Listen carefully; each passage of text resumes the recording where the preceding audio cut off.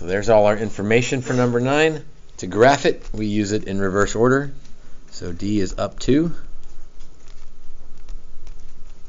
Be careful where you put 2, right? Because that's only the midline. That's like the average value. You got to go up and down from that. So don't put 2 at the very top. Right pi over 2.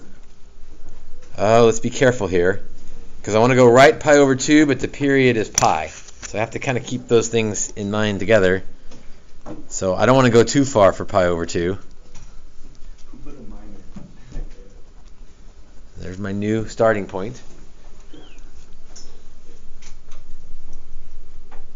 The period is pi, so I need to go pi away from pi over 2. So where will that land me if I start at pi over 2 and add pi? That would put me at 3 pi over 2. Now, make sure you put that on the graph correctly. If this is pi over 2, then 3 pi over 2 is not right next to it. It's certainly not to the left of it. So 1 pi over 2, 2 pi over 2, 3 pi over 2. And I'm going to put another little new origin there because every ending is a new beginning. And then lastly, amplitude is 3, but it's flipped. It's also a cosine, so I should have done this at the beginning. The parent function cosine looks like that. So that's kind of my starting point. Now I want to fit that in between pi over 2 and 3 pi over 2. All right, normally we start at a max for cosine. What are we going to be starting at here? Why are we starting at a min? Because it's flipped. So I'm going to go 3 away, right in the middle of the label there. 3 down, that puts me at -1. And wherever you start is also where you finish, so over there at 3 pi over 2.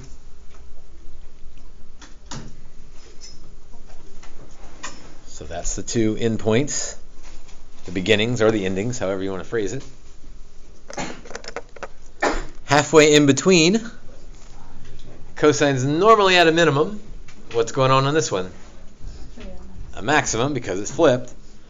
So how do I locate the maximum? 3 from the midline. So 1, 2, 3. So that put me at 5. At the halfway mark.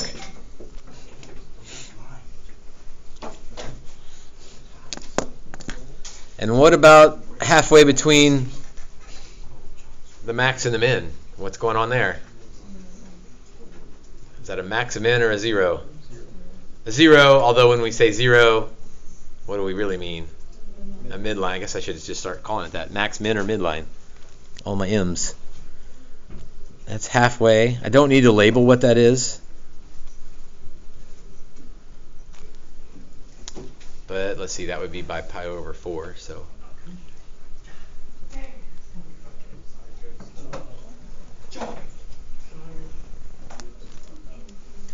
there's my first cycle of cosine. It's been flipped, it's been stretched, it's been moved up, and it's been moved to the right. If you could graph that one, you could graph any of them, because like every possible translation has happened to that one. Like A, B, C, and D all have values that do something to the graph.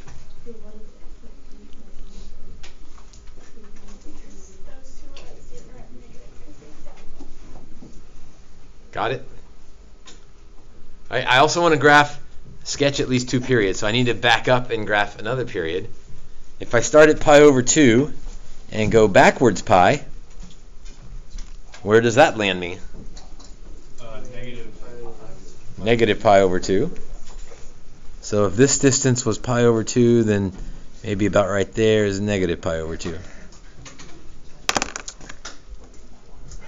And now I'm just going to copy paste that picture. It begins and ends at a minimum. Halfway in between is at a maximum. Halfway in between there, it's on the midline.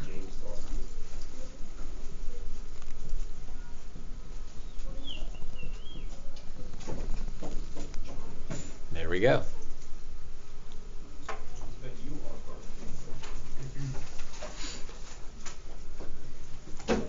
Oh, there's an extra question down there, and the maximum value of G is 5. Yeah, that's an easy question as long as you graphed it correctly.